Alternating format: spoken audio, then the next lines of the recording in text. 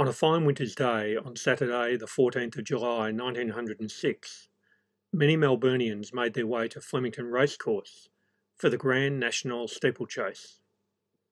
During the afternoon they would witness a shocking act of mob violence that had implications right to the top of the state government. At the time, gambling was seen by many to be a significant social ill. Lay preacher William Judkins and Methodist minister Henry Worrell were particularly vehement opponents. They laid responsibility at the feet of the government's Chief Secretary and Minister for Labour, Samuel Gillett, who was primarily responsible for the regulation of gambling in the state. Horse racing was a popular sport, and the Grand National meeting drew a large crowd, including the wealthy, the unscrupulous, and the desperate. During the afternoon, Donald Big Mick McLeod set himself up as a bookmaker on the flat.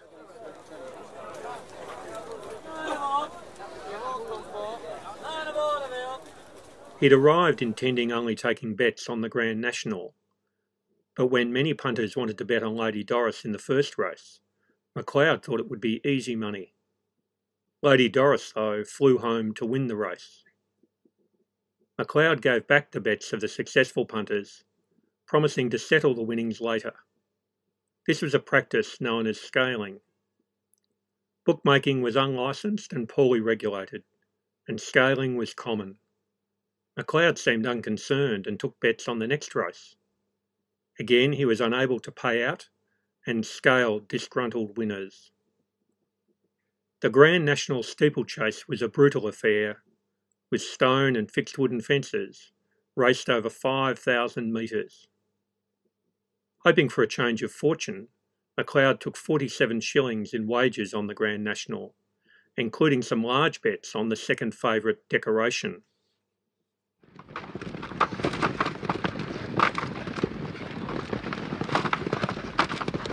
Unfortunately for Donald McLeod, Decoration took the lead in the straight and won easily.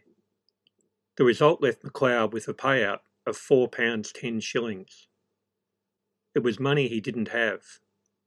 He again returned bets, promising to pay the balance of the winnings later. The punters were angry. McLeod began to retreat, but he was chased. He was struck several times and the pursuing mob grew larger.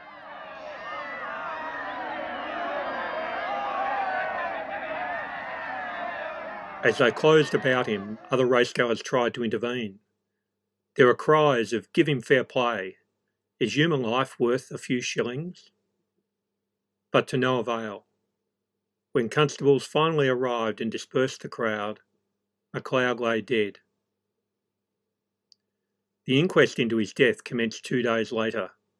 Several men were arrested, but there was insufficient evidence to charge them. The next day at the Wesley Church, preacher William Judkins delivered a passionate address. "There was a body lying in the morgue today, with face all red and blue and purple, murdered, all because of this evil. Who did it? The gamblers did it." In a sermon in Bendigo, Reverend Henry Worrell went further. "There are men sitting in the Houses of Parliament upon whose heads rested the blood of this man.